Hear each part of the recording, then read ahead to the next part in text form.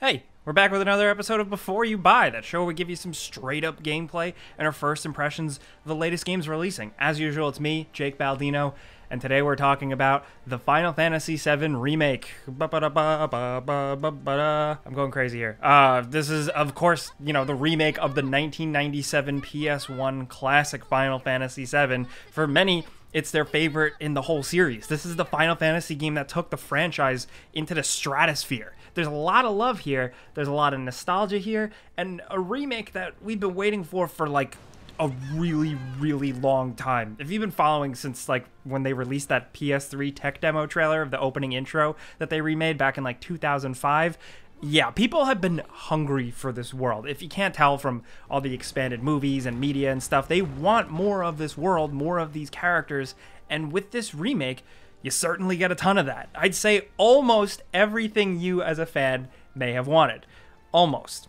I'll get to that. But yeah, otherwise it's really, really good. This footage was captured on my PS4 Pro, and I've tried to limit it to earlier sequences or cutscenes that are earlier just to not spoil stuff, because a lot happens constantly. And even though it's a remake of a very old and known game, there are still lots of new surprises. So anyway, though, this is a Final Fantasy RPG. Well, now more action RPG. But to answer the question I always get on social media, let's be nice here, like for newcomers, no, you don't have to have played the old game or played any previous Final Fantasy games before it. This is obviously going to be grade school for some people, but it's okay if you don't know. Each Final Fantasy game is its own thing, typically. A new world, new characters, a new adventure, so you're fine going in fresh here. In it, you're Cloud Strife, an anime hair boy, ex-soldier mercenary for hire in the futuristic, sorta cyberpunk city of Midgar. The corporation Shinra controls everything and harvests Mako from the planet, which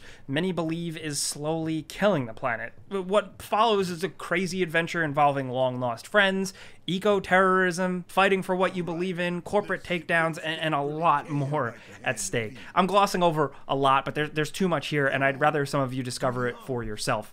Of course, throughout this, the main stuff, the main flavor is the combat. The main default way to play is action RPG heavy. You're managing Cloud and doing attacks, blocking, and dodging, but you can slow down the combat, open up a menu, and go through healing items, or look at your spells, or trigger your special attacks. You have to wait for a gauge to fill to spend points to be able to do these things. And they fill the more you attack, block, take damage. You can also do this for your party members, or you can just switch to them to then actively use their specialization, like say switching to Barret to more aggressively attack range targets. Each character often has a special attack separate from their main spendable ability attacks, or a special attack stance that you can take advantage of that makes things a bit more fun and gives you a bit more strategy, because every enemy requires a very different tool in your arsenal to take them down. It's an RPG still, so everything has a different weakness. Oh, plus every so often you can use your limit break, and then there are summons, and some of the fun is finding out like the right way to keep pressure on an enemy to then stagger them and leave them more vulnerable for high damage. That's an added layer of depth that I like too. But thanks to worrying about your ATB gauge, it still doesn't feel completely like straight up action combat. It's still an RPG, which makes me very happy. It's got that vibe. It serves as a nice hybrid between the old Final Fantasy VII slower combat and the more active stuff of Final Fantasy 15, but all just kind of way better. I like the combat a lot. At some points, you might think it's a bit mindless, button mashy and just looks cool, but then when things pick up, you really gotta actively block and dodge constantly, and also obsessively manage you and your other party members, or else you're gonna die real quick. Actively manage or die. That's the name of the game. You need a bar on that gauge I talked about before you pop a potion, so you gotta work to be able to use that potion. The game will surprise you with how difficult it can occasionally get, and I enjoyed that quite a bit, even if the spikes sometimes felt a little random. Also, I will say at times the combat can seem a bit messy, because one, obviously there's a lot going on screen all at once, all of the time, but also it makes it tough to actually tell the attack timings and patterns of smaller enemies sometimes. Like the tell that they're attacking is hard to notice on some. But also, The camera is a goddamn mess sometimes. You have to like constantly wrangle it around in battle, and sometimes it can get in a weird spot or not show you the enemies, and it was pretty frustrating throughout. I feel like video game cameras have been bad for like forever now. We've been talking about this since games have been a three-dimensional. I was hoping that we'd finally be past this, but no. Still, it's a lot of fun. It's all super engaging, and I like it a lot. The boss battles in particular are often extremely insane and multi-layered and highly cinematic. Now, you notice I haven't spent too much time on the other RPG elements, you know, equipping different equipment items to give you bonuses, setting different materia, leveling up, stuff like that, because a lot of it is pretty simple. It's nicely done, though. It works. I kind of felt with the original game, wish there was even more customization. Still, the weapon upgrading mastery system is the best thing here by far. I love how stuff carries over. Anyway, the being out in the world is the other whole half. Checking out and exploring massive environments throughout your missions and objectives. Getting to objectives often involve finding the right path, maybe a few very simple environmental puzzles or switches to flip, and of course, enemies to battle through. It's often kind of simple, but there's a lot of story and dialogue spread consistently throughout it all that you don't really get bored except for a couple of seemingly filler parts. The downtime is when you're dropped into the open town environments, and you can spend a surprising amount of time in them exploring, you know, listening to NPC dialogue, finding stuff, doing mini games, and even some side quests to get stuff and get a bit stronger. The side missions themselves are often a little bit dull. You know, some have some colorful moments, but ultimately they're just really, really simple and straightforward. Still, I think they do a good job paired with the environment itself to just really give you a sense of place and understanding about the world you're in. You know, in 1997, we had pre-rendered beautiful backgrounds from a far-off perspective to give us a rough idea.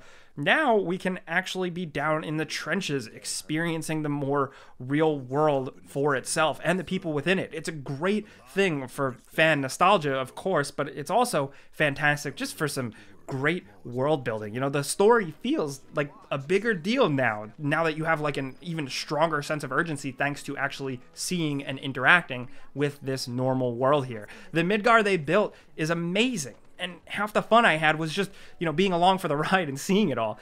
They take the time to really show you lots and lots of sections of it and let you intimately see how Shinra is making it really bad for some and seeing the very clear class divides and how everyone lives. It was actually striking to me at first how normal some of it all felt. You know, NPCs often aren't very over the top, and many are just dressed and look like they could almost be in our world. It's weird, contrasting with some insane robots and crazy big hair motorcycle anime dudes, but somehow all of it still works and it's convincing and fun. This is thanks to a really good presentation overall. You know, every moment, almost every scene, every bit of dialogue has some flair to it, you know, from comedic writing to just really good cinematography and framing. This game just drips money, man. Like, everything feels so high quality and expensive, and you can tell this game took a long time to make, especially like right from the get-go, the jaw-dropping intro sequence alone. Cloud, in particular, is a more convincing main character to me, personally, this time around.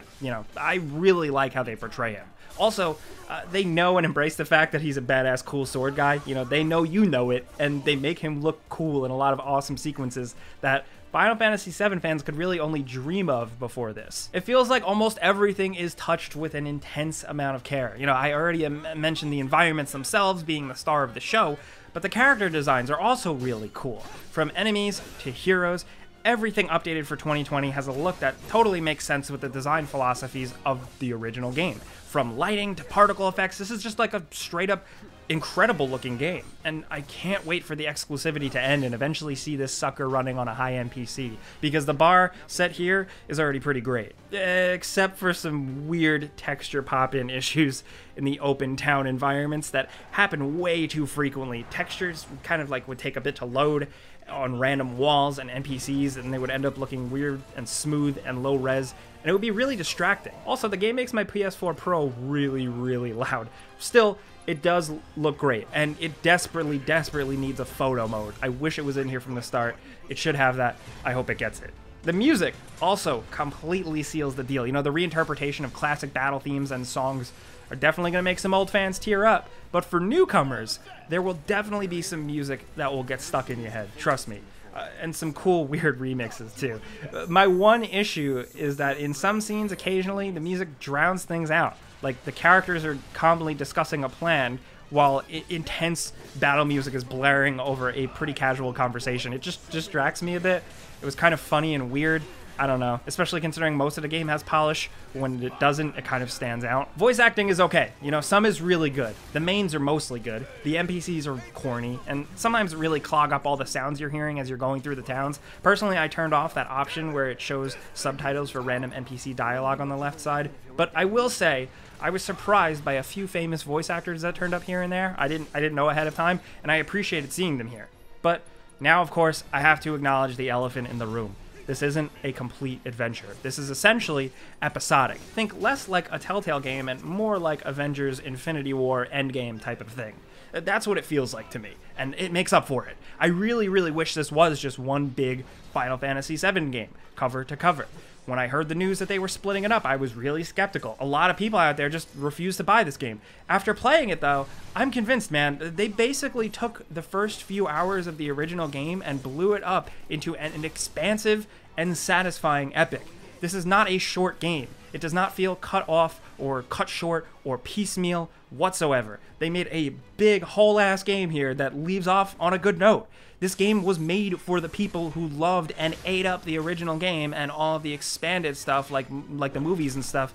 This game is giving you all that goodness. It's giving you new perspectives, fleshed out characters, interesting subplots, deeper and longer sequences that were just quickies in the old one, stuff like that. I don't feel gypped out of my money one bit. This is a $60 game, and I'm happy that it earns the money. It puts the work in. I think that some people are angry and confused, and I think that Square Enix hasn't really done messaging the best to get across the fact that this is a massive, worthwhile part one of a saga, feeling less like it's just cut up for profit. People are going to rant and rave in the comments. I get the frustration, but I'm trying to convince you that the game is still worthwhile and lengthy and fun.